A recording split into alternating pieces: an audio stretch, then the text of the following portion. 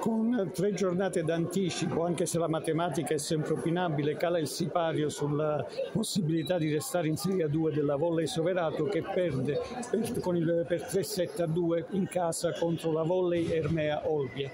Il risultato finale vede le galluresi vincere per 25-23, 23-25, 20-25, 25-13 e al tie break per 15-7. È stata una partita veramente entusiasmante, durata quasi un'ora e mezza, dove le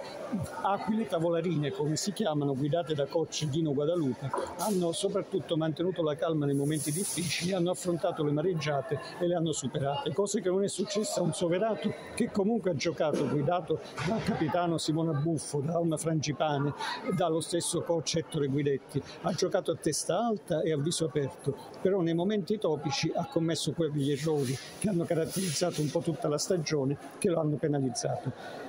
Nulla è perduto, perché tutto può succedere nella volley finché l'ultimo pallone non cade e non fa punto, però sicuramente oggi il Soverato ha perso una chance importantissima, quasi decisiva, di poter rimanere ancora agganciato al treno salvezza, che significa arrivare al 5° posto nella classifica della pool salvezza, che comprende 10 squadre. Onore all'Olbia, che ha combattuto con lo spirito tipicamente sardo e che ha visto in Laura Partegno, classe 91, 1,83 m, che ha vinto uno scudetto anche in Francia in anni passati, veramente il punto di riferimento nella correlazione muro-difesa, nell'andare appunto poi schiacciando. Per il Soverato applausi comunque a scena aperta da parte del pubblico, che ha capito quanto le ragazze ci credessero, quanto volessero fare bene e quanto, possiamo anche dirlo, sono state sfortunate. Non ultima l'assenza oggi per indisposizione di Giovanna Montero Alcantara. E quindi applausi per tutti, vittoria dell'Olbia, che probabilmente si è assicurata la permanenza